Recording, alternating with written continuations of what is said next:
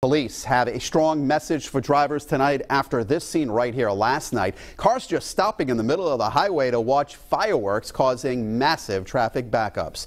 Eyewitness News reporter Sheena Lasciuto is live in Providence, where she spoke with the state police tonight about just how dangerous this could have been. Sheena? Mike, state police tell us several cars were just parked literally on the highway. Some people actually got out and sat on their cars to watch the fireworks show, and that of course was backing up traffic trying to get through the city. And unfortunately, state police say this happens every year. Fireworks.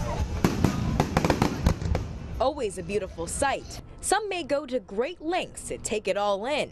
And for people looking to catch the display in Providence for the 4th, it looks like they did. Numerous vehicles parked in the lane of travel, in fact, both lanes of travel, and we're actually sitting on their hoods, sitting on the roofs, watching the display. This is video sent to us by an Eyewitness News viewer. People stopping on the highway to watch fireworks, some people on top of their cars on 195. State police say this is a sight they never want to see, but Lieutenant Shabbat says it happens every year. Please don't stop on the highway. It causes extreme congestion and it can cause several motor vehicle accidents. State police say they gave out 4 citations for people parking and leaving their cars on 195 in Providence, presumably to go watch the show between 8:30 and 10 Thursday night.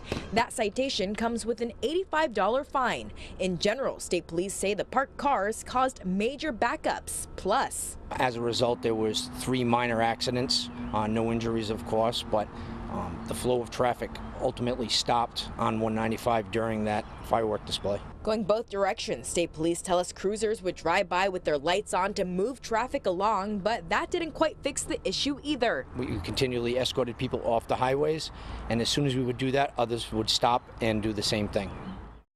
So state police say they really responded to 2 things last night. First, people who just parked their cars and walked somewhere else to watch the fireworks, and 2 people who parked on the highway and stayed there to watch the fireworks from there. Both of those things are things state police do not want to see, and that's for your safety.